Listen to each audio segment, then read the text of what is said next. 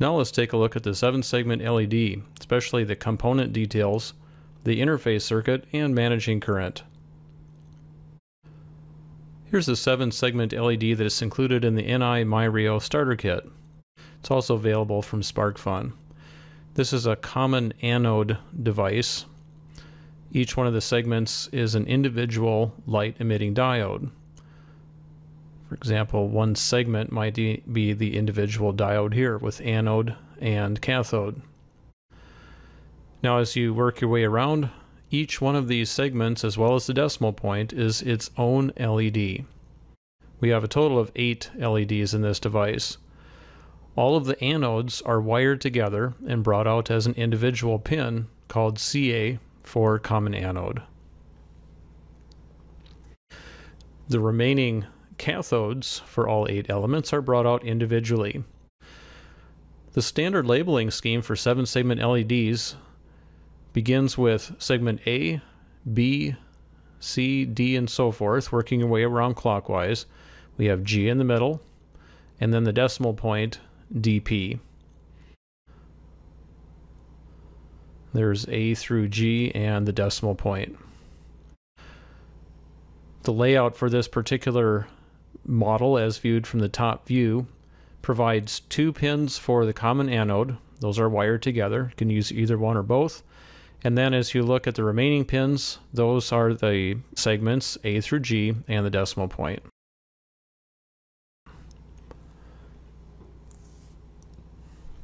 All right, let's take a look at how you can interface this device to the NI myRIO. The current syncing version for LEDs is the only option for this device. That's because all of the anodes are wired together and each anode needs to be connected to the 3.3 volt supply.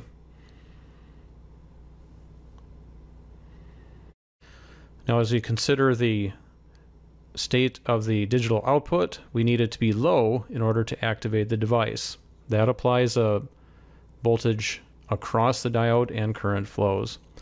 Turns out that a direct connection to myRIO is okay for this device. Let's take a look at why. Here I'm looking at the voltage current characteristic for the LED.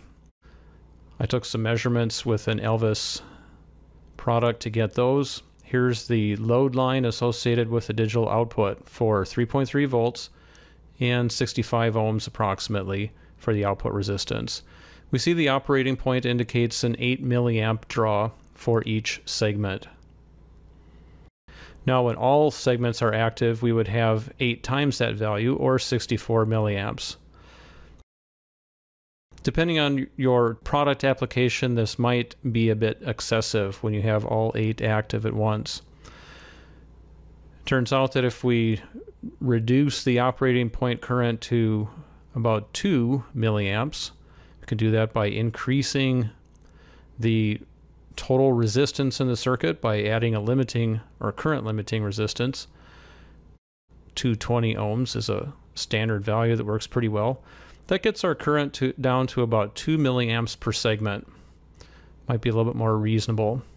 Now it's important to realize that each one of the 8 lines requires its own 220 ohm resistor, so there's a space and cost issue.